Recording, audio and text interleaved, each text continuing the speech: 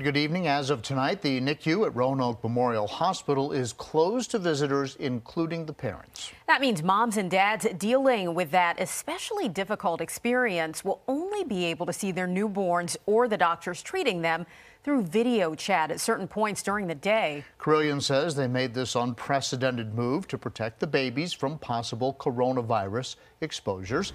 And 10 News reporter Shane Dwyer is live tonight. He's outside the hospital. Shane, this has to be absolutely devastating to families.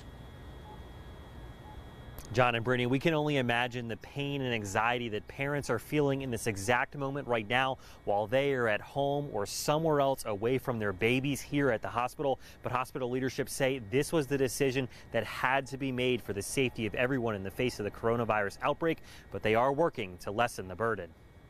We just brought our twins home last week, so we're still getting used to that. If you're a parent, you know how lucky we were to get a few minutes with Beth and Jonathan Carlin. Jonathan's dad is our own John Carlin, and their Nick and Nate just spent 8 weeks in the NICU at Roanoke Memorial. Their first son, Luke, was a NICU baby too, so this time around, they were pros. With our first son, it was very stressful all the time. You're like, oh, I want to be there. I want to, go to as many care times as possible. But even with the experience, they know other NICU parents are dealing with even more now. On Tuesday, Carilion Clinic shut down the NICU to everyone, including moms and dads, because of the coronavirus outbreak. So you can imagine how hard it was for us to make this decision, but we did so because we know that we need to protect those vulnerable babies, our community, and our healthcare providers. The historic restrictions are sure to put a strain on new parents navigating the anxiety of caring for a NICU baby.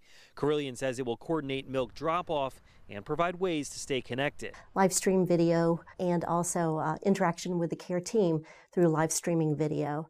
The latest technologies to really be able to have them have some meaningful interaction. The Carlins missed the restrictions by less than 2 weeks, but they say other parents can trust the decision. I'm sure it's so hard to be leaving them there, but they really are in the best hands possible, and it hopefully will feel like just a tiny blip of your life together.